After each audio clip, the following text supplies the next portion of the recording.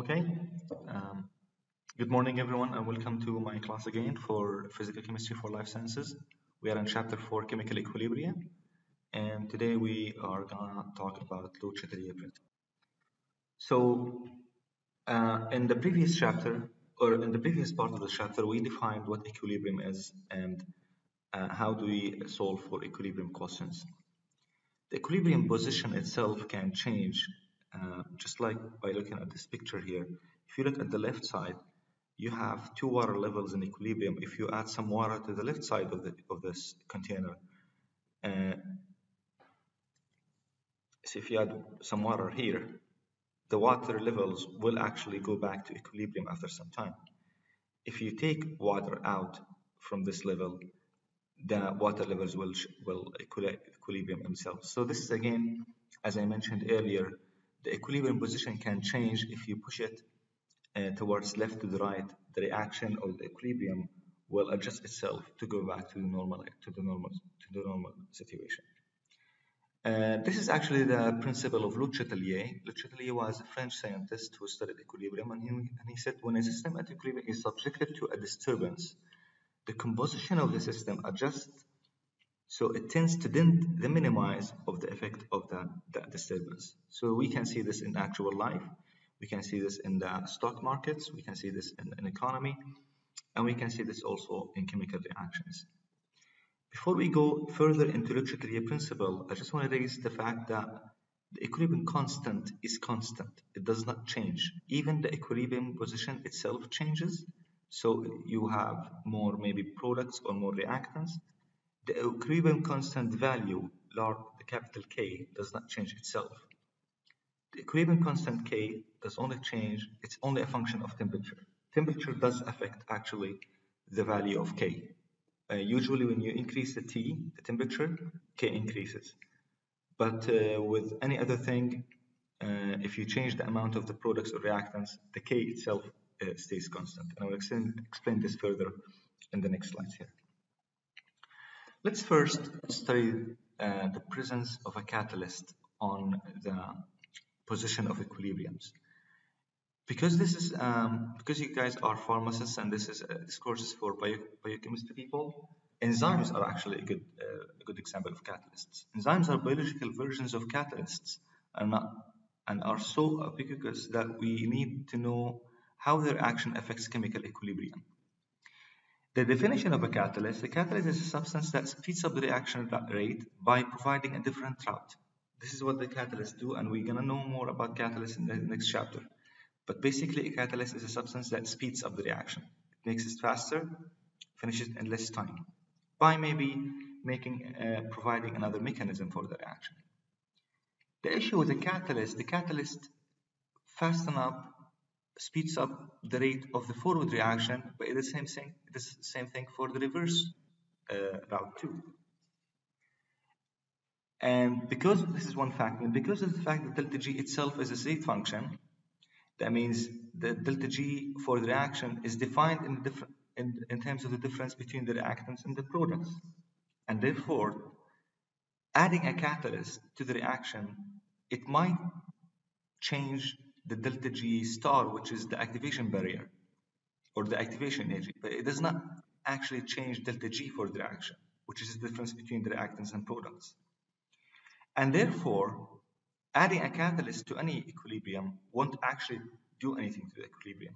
The presence of a catalyst does not change the equilibrium constant of a reaction. So again, the equilibrium constant is only a function of temperature. If you change the temperature, the equilibrium constant will change, and probably the position of the equilibrium will change. But adding a catalyst does nothing to the equilibrium stays as is. As I said, the temperature does affect the equilibrium, and let's take an example of just simply an endothermic reaction, which is melting of water. Melting of water, that means going from solid to liquid, that's an endothermic reaction. So it has some rate at some temperature. If you increase the temperature, if you heat this reaction up, the rate of the reaction will speed up. So, and the equilibrium will shift to more products. Exothermic reaction is the opposite. Exothermic reaction, And actually increasing temperature will do the opposite for that. So temperature does affect equilibrium by shifting it to the right and left, as we're gonna explain in the examples to follow. Finally, the effect of pressure and volume. Increasing the volume, changing the volume, or changing the pressure of equilibrium of the reaction conditions will actually have an effect on equilibrium. So, for example, let's take this problem here, which is phosphorus solid reacting with chlorine gas to form phosphorus trichloride liquid. So if you look at this one here,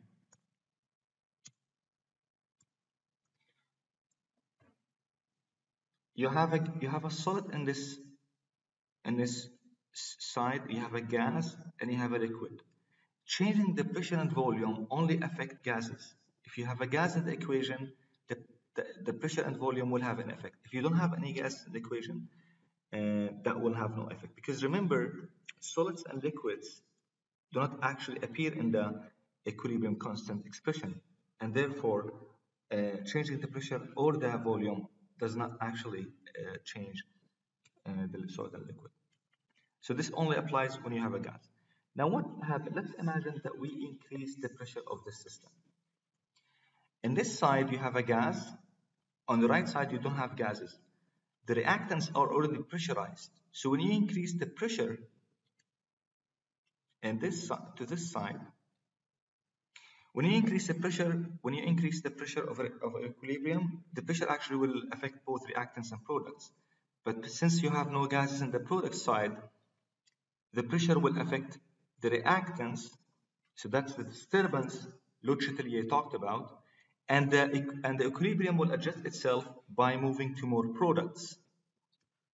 So this is how you do chemical problems. If you increase the pressure, you have gases to the right side, to the left side. That means basically the equilibrium will run away to form more products. So increasing the pressure here will lead to form more products. Or in other words, we can say that the equilibrium will shift to the right. Equilibrium will shift to the right.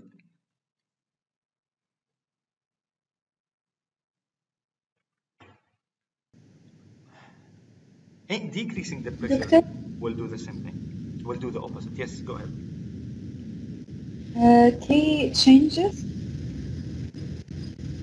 The constant K changes No, K by does increasing not change. pressure. That's a good point. K does not change in this case. Because the only thing that changes K is the temperature. And there is no, and we are working here, let's say, at constant temperature. As long as the temperature is constant, K is constant. Now, let me grab this reaction into my whiteboard and study it further. What we are having here is we have P4, which is solid, plus some gas, which is 6 moles of Cl2 gas, and it's in equilibrium with 4 PCl3 liquid. So first we said increasing the pressure, that means the equilibrium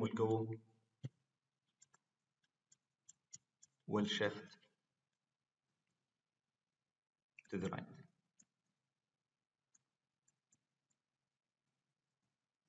Imagine that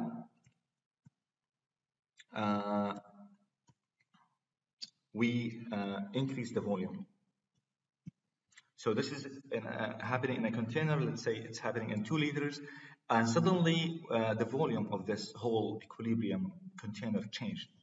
So let's say that we increase that volume. As you know, the relationship between pressure and volume is inverse proportion. That means when you increase the volume, the pressure will get decreased. So if you have any problem that that involve volumes, you right away think about this as a pressure. So increase in the volume will decrease the pressure. That means decreasing the pressure of the reactants and products, but we have no gases in the products. Well, the moles, the Cl2 gas will decrease, and therefore, according to electrical principle, the equilibrium will shift to the left. That means you will have more reactants to compensate for what is lost. Now, for me, if you want to solve Le Chatelier problems, I think about it like this. If you have A plus B are in equilibrium with C plus D, if you change anything, like if you, I think about it this way. Let's say you are increasing A, okay? You increase A, then the equilibrium will run away to the right. You get it like that, okay? If you increase B, if you add more B, then also the equilibrium will shift to the right. As long as this is in gases, okay? This is a gas, this is gas, this is gas, and this is gas. If A is solid and you increase A, nothing will happen because solids and liquids do not contribute to the equilibrium. It's only gases who plays a role in these problems. Now, what happens if you increase P and increase D? What happens if you add more D to this reaction? You add more D, then the equilibrium will shift to the left. As easy as this. You see, it's easy. What if you decided to remove some of C? So you take some C out. If you take some C out, that means that if the products are feeling disturbance, then the equilibrium will shift to the right in order to compensate for what is lost from C and so on. Temperature effects actually happens the same thing. Let's imagine this is an exothermic reaction. So delta H for this reaction is negative. You learned in the previous chapter that exothermic, that means A plus B will go to C plus D plus heat. That's what exothermic reaction means. So here, when you want to deal with exothermic or endothermic, you put heat as parts of the reactants or products, and this is called exothermic reaction. So for exothermic reaction, if you increase the temperature, that means you are adding more heat, and the reaction will shift to the left. Okay? This is just what I said before, but now it's more clear. If this is endothermic reaction, that means A plus B plus heat. That's what endothermic, right? Goes to C plus D. So heat is part of the reactants now. If you increase the heat, if you increase the temperature of endothermic reaction, this is endo. If you increase the temperature, that means you're adding actually heat. It's like adding A, and the equilibrium will shift to the right. So this is how you solve Le Chatelier problems, and we are actually gonna practice some of these problems very soon. Doctor? Yes. I have a question regarding the presence of pressure and volume. Yeah. So when we apply pressure or change the volume, why does it only affect the reactants, not the products? No, it affects both. So how do we know if it changes? Let's go back to this example here. So in this example here, the P4 solid, I think it was in this slide here. So the special case here, Kauthar, is that we have no gases in this specific example. We have no gases in the products. So here we have no gases, and therefore, for this specific example, changing the pressure or the volume, the product has nothing to do with it. But if you have a question that says, let's say 2A gas is in equilibrium with 3B gas. Now, changing the pressure or the volume will affect this equilibrium, and it's going to affect both sides. Let's say if we increase the pressure here, well, the pressure will increase here and there, right? So when you're increasing the pressure of a mixture of species that are in equilibrium with themselves, in a container, if you increase the pressure will affect everything. But the pressure in this case will affect these 3 moles more than these 2 moles, because you have more moles on the right side than the left side. And who can tell me in this case what happens to the equilibrium? It's gonna shift right or left? Can you open your mics and tell me if you increase the pressure for this equilibrium? Yeah. Is it gonna be shifted right or left? It will shift to the reactant side. To the Left. left. Yes, It will that's right. It will shift to the reactant side. That's right.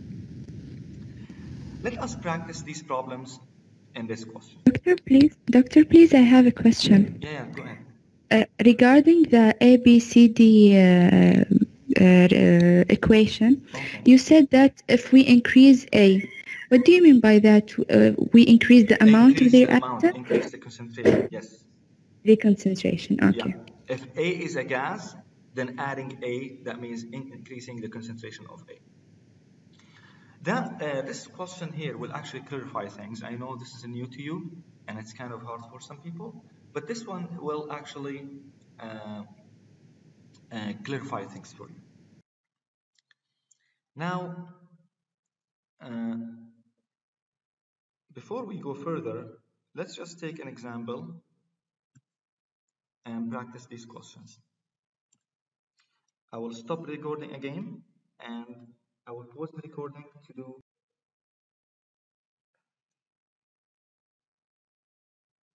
In the previous slides, we observed the effect of pressure and volume and temperature on the equilibrium position. Now we understand that increasing temperature on equilibrium actually does have an effect on equilibrium, and usually for endothermic reactions, it's going to shift it to the right. For exothermic reaction, it's going to shift it to the left. This can be formulated in the Van 't Hoff equation. The Van 't Hoff equation relates different equilibrium constant at different temperatures. So if you have a reaction with an equilibrium constant K1 at T1, and T1 changes to T2, so that means you are either cooling or heating the reaction. It doesn't matter if you are cooling or heating. If you're changing temperature from T1 to T2, then the equilibrium constant K will change from K1 to K2. To calculate that, you can do this equation, which is ln K2 is equals ln K1 plus delta H over R, and between brackets is 1 over T minus 1 over T2. And these T should be in Kelvin, as we already know in physical chemistry for now. So you can rearrange that equation in the form of ln K2 over K1 is equal delta H over R, 1 over T1 minus 1 over T2. The equilibrium constant of an endothermic reaction increases with temperature, and it decreases with exothermic reaction. Let's practice this in this question. In this question, estimate the equilibrium constant for the synthesis of ammonia at 500 Kelvin from its value at 298 Kelvin, which is 6.1 times 10 to the power 5, for the reaction written as N2 plus 3H2 goes to 2NH3. So I'm providing you with an equilibrium constant here, which is 6.1 times 10 to the power 5. It has no units at this temperature. And I want you to calculate the equilibrium constant at 500 Kelvin. So here I'm increasing the temperature, and the equilibrium constant will change. Now we need to calculate that change. I'm giving you the standard enthalpy formation of ammonia, which is minus 46.1 kilojoule per mole. Now this is the delta H that we need to use in the equation. Before we do anything else, the only problem with this question is that here we are, the standard enthalpy formation of ammonia is defined in terms of 1 mole of ammonia, but here I'm forming 2 moles of ammonia. And therefore, delta H that I want to use is actually 2 times the delta H provided. So it's 2 times minus 46.1, which is equal to around minus 90 something. So because of the fact that this is 2 moles of ammonia forming, we need to multiply the delta H provided by 2. So let's proceed with this question. Ln K2 over K1 is equal delta H over R, 1 over T2 minus 1 over T1 minus T2. So don't mess up with this equation. The K2 over K1 is equal 1 over T1 minus 1 over T2. There are other forms of this equation, by the way, and this is one way to write it down. So we'll proceed like as follows. K1 is 6.1 times 10 to the minus to the 5, and T1 is the 298 Kelvin, K2 is unknown, and the T2 is 500. And delta H is a 2 times that number, and we get a value for R, which is 8.314. So I'm plugging all the numbers correctly in the equation. Note the negative sign here is from delta H formation, because some of these reactions, you have delta H written in terms of minus. But the original equation here, in our case, is a plus. The minus sign in the substitution, it's because this is an exothermic reaction. So the minus is not from the formula, it's from the negative sign of the exothermic reaction. So I'm going to simplify this. I'm working these numbers out. So the left side is the same, and I have calculated this term to be minus 5544.9 Kelvin minus 1 times difference in temperature. So I just simplified this in the calculator, and as you see here, the Kelvin minus 1 goes with the Kelvin, and the Len side will be unitless as expected, because Len is always unitless. And you move on, that will be the Len K2 over 6.1 times 10 to the power 5 is minus 15.03. And if you want to take the until Len, you put exponential for both sides.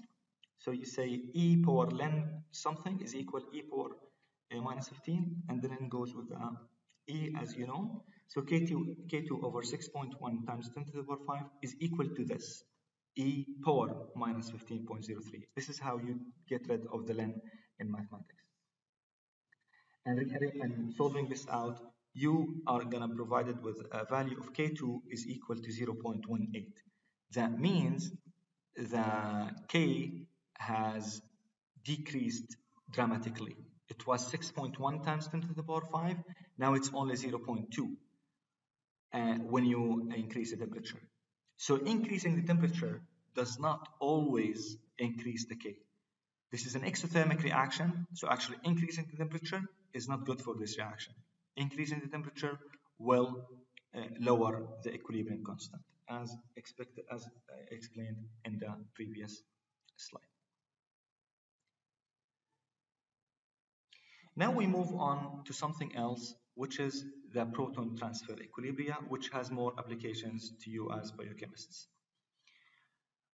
Remember from Chemistry 101, we have two definitions actually for acids and bases. We have the Arrhenius concept that acids are proton donors and bases are hydroxide donors. But the better definition is the Bronson-Lowry ones, where acids are proton H plus donors and bases are protons acceptors. An example is the reaction between HCl and water. So if you're reacting HCl with water, the HCl will be the acid. It will donate an H plus to the water to form the hydronium ion, H3O plus, and the Cl minus. So as you remember from Chemistry 101, you have the conjugate acid-base pair. So in this reaction, the HCl is the acid, the water is actually the base, and the Cl minus is the conjugate base, and the H3O plus is the conjugate acid. You can generalize this equation by writing HA plus H2O liquid goes to H3O plus A minus. So HA again is the acid, H2O is the base, H3O plus is the conjugate acid, and A minus is the conjugate base, as you learned from Chemistry 101. The equilibrium constant for this is the activities of products divided by the activities of the reactants. And you can write a similar equation for the base. In this part of the chapter, we're gonna dig more into this K, and we're gonna name it a special name, which is Ka for acid and Kb for a base. You might know already that the pH is the definition defined as the minus log of H plus, and the pOH is the minus log of concentration of OH minus, and the addition of pH plus the pOH is equal to 14. So the range of pH goes from 0 to 14, and the neutral pH is 7. A pH of 1 or 2 is acidic, and a pH of 14 or 13 is very basic. And this is how you relate the pH with the concentration of H+. So let's take this example as quickly. It says death is likely if the pH of a human blood plasma changes by more than plus minus 0.4 from its normal value of 7.4. Blood usually have pH of 7.4. If you go and do a blood test, usually in the blood test that says that your blood pH is around 7.4. If that pH increases by a little amount, plus 0.4 or minus 0.4, that's gonna pose a serious hazard in your health, on somebody else, I mean, and that would be very dangerous. It says, what is the approximate range of molar concentrations of hydrogen ions for which life can be sustained? So this is a straightforward question. It says that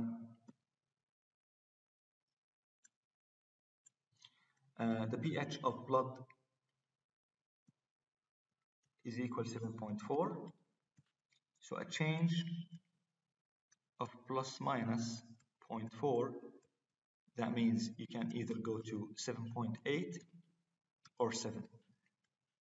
Because 7.4 plus 4 is 0.4 is 7.8, and 7.4 minus 0.4 is 7. So this is the pH.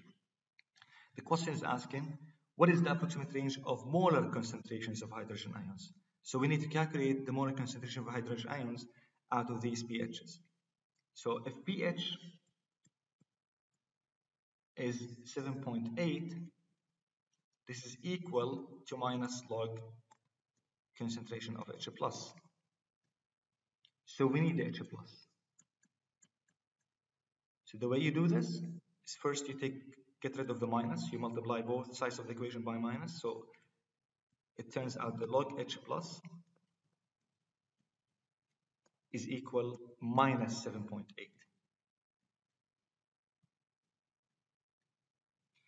And if you want to take this log out, you power everything to, you power everything to 10. So 10 log, you take the antilog, H+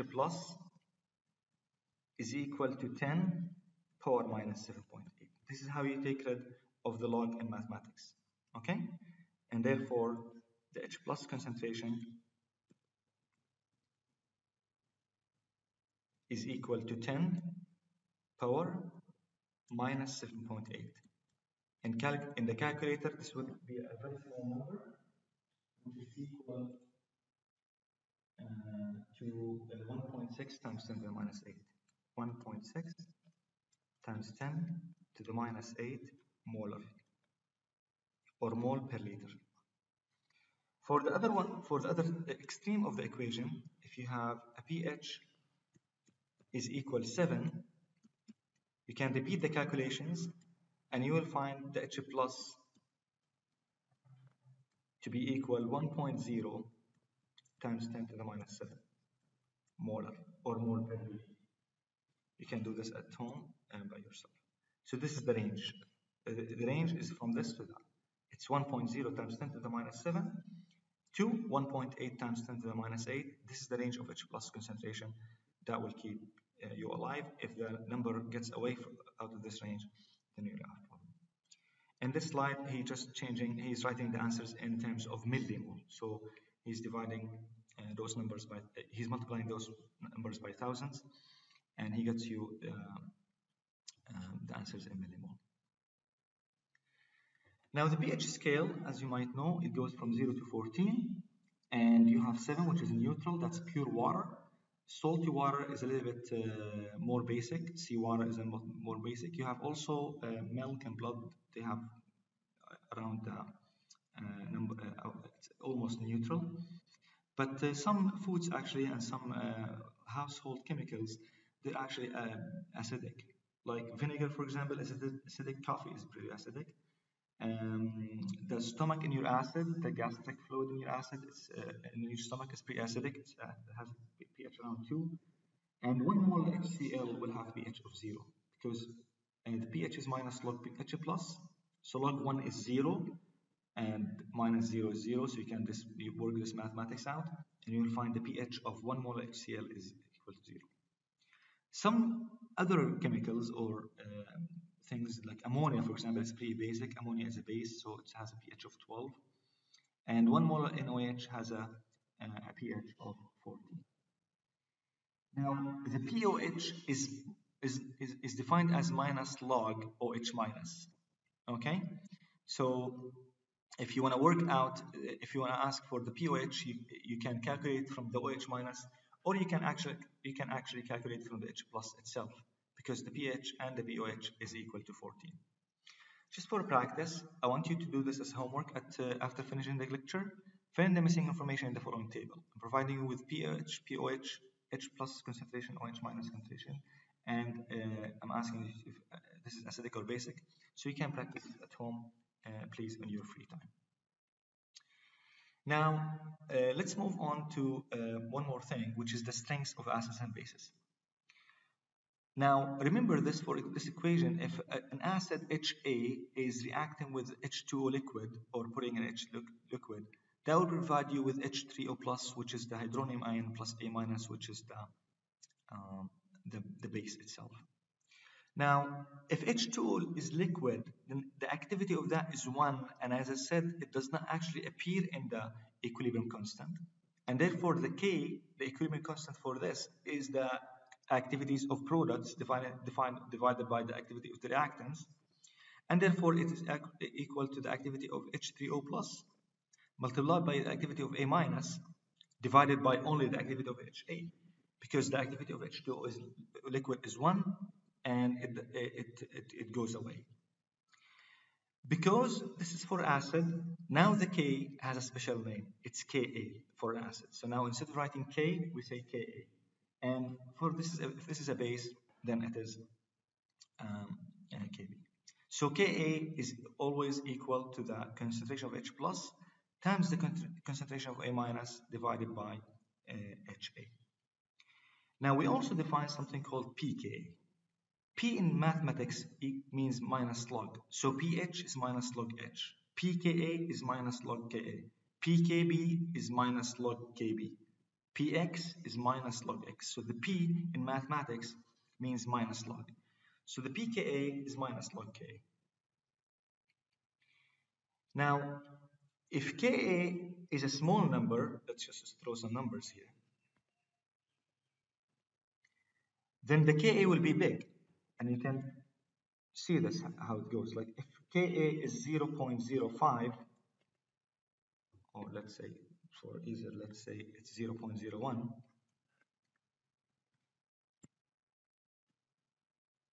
So log 0.01 is equal minus 2. And because this is minus log, so minus log 0.01 is 2. But if you change that to 0.0001, then the log of that number is minus 4, and the pKa is 4. This tells you that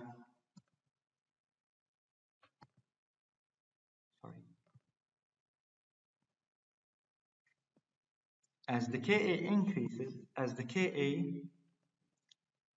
decreases, the pKa becomes higher. This is a very important rule in this chapter, that the weaker the acid or the lower the Ka, the higher the pKa. So again, we define the Ka is equal to the concentration of H plus times A minus divided by the HA. If you have a weak acid, you have a Ka with a very small value. It's going to be less than 1, 0.1 or 0.01 or whatever, and therefore the pKa is high. So for a Ka, for acetic acid, for example, the acid constant for acetic acid is 1.0 times 10 to the minus 5. It's a very, very low value, and the pKa for that is 5. That's the case for weak acids. For strong acids like HCl, HBr, HI, H2SO4, HNO3, and HClO4, the Ka for them is high. We're talking about Ka of 1 or 2 or 3 or even 10, and therefore the pKa is actually in the negative. It's going to be minus 5. How do we know if this is a weak acid or a strong acid? Strong acids are only 6 ones. This is the strong acids: HCl, HBr, HI. So HF is not with them, and HF is a weak acid. And it is also HNO3, H2SO4, and HClO4. These are the strong 6 acids in this course. Anything else will be a weak acid, and usually it has a Ka value of less than 1. And what I spoke there applies also to bases. So the Kb for a base, it's less than 1 for a weak base, and it's higher than 1 for strong bases. Strong bases include the soluble hydroxides like sodium hydroxide, lithium hydroxide, potassium hydroxide, and magnesium. But ammonia and amines, like ammonia and its derivatives, are weak bases. And I think you've taken organic chemistry and you know now by now what amines are. Now, what is the difference between a strong acid and a weak acid? What do we mean when we say strong acid? Strong acid, like HA, like HCl, for example, when you put it in water, it ionizes completely, okay, to H plus and A minus. So if you put HCl gas in water, before you put it in water, it's called hydrogen chloride. It's a gas. It's composed of H and Cl connected with covalent bonds. You put it in water, there is no HCl anymore. It ionizes completely, it dissociates completely into H plus and Cl minus. It's kind of having, like imagine you having a kind of a microscope to look at this. You will find that only in the product sides you will have an H plus and Cl minus. And actually, this is for the HCl gas, it's in equimolar amount, so you have as many H plus and A minus. You have no HA. If you calculate if you put the equilibrium constant for this, if you imagine this as an equilibrium, you will have, or if you want to write the reaction quotient for this, so Q for this is basically equal to H plus times A minus divided by HA, but HA itself does not exist. It's like almost zero. Then therefore this Q is so huge, so big, okay? But that's a different case for a weak acid. For a weak acid, if you have HB, which is, let's say, a weak acid, if you put it in water, only some of it will dissociate. So if you have that kind of microscope again, you'll have some of H plus, you have a little bit of B minus, but you have a lot of HB that is not dissociated yet. So if you have acetic acid, for example, even if you put it in water, you will have still acetic acid. A lot of it is not dissociating. And if you write the Q for that is equal to, over the K, H plus times A minus divided by HA itself. In this case, you have a lot of HA, and that means you have small numbers divided by big number. That means Q is very small. In other words, Ka itself will be a small number. This is the difference between strong acids and weak acids. Now, this is a table of some of the Kas for some acids. You can tell which one is weak, which one is strong. The higher the Ka, the stronger the acid. The lower the Ka, the weaker acid, and so on. And you can see here that the pKa is in different trend here. Okay, you can look at this table. You can learn a lot from it. Finally, water itself dissociates. For water, water itself, the equation for that is if you have water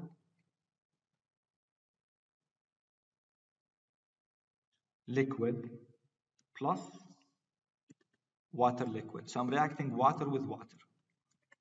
This can lead to that one of the water molecules will donate H plus to form the H3O plus aqueous, and that will leave the other water to have the OH minus aqueous.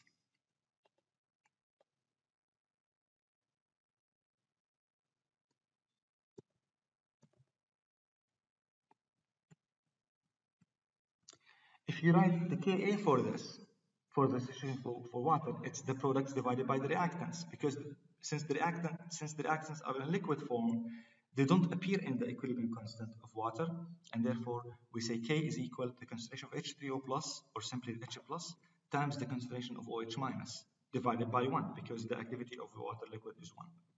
And we give this a special name, which is Kw. It's the equilibrium constant for water, or we call it the association constant of water. This one has a special value at 25 Celsius. It has a value of 1.0 times 10 to the minus 14. This is very, very, very small value. That means basically in water, you have no H plus and no H minus. You have basically water liquid because of the fact that K is too small. And the pKa and pKw, it's minus log the Kw, as I said, it's equal, if you do the math, it's going to equal to 14. And from that, we obtain the equation that the pKa plus pKb is equal to pKw. And the pH and the pOH is equal to 14, which is pKw. Finally, in this lecture, I just want to find the molar concentration of OH minus ions in a certain solution is 0.01 millimole per decimeter cube. So what is the pH of that solution? It's a straightforward question. I'm going to solve it here. So the concentration of OH minus, it's equal to 0.01 millimole. That's not mole, that's millimole, decimeter cube. So if I want to change that into mole per liter, I will just multiply this by 1,000. So the OH concentration is actually equal to 0.01 times 1,000, which is equal to 10, divided by 1,000. So I want to change, so this is a millimoles.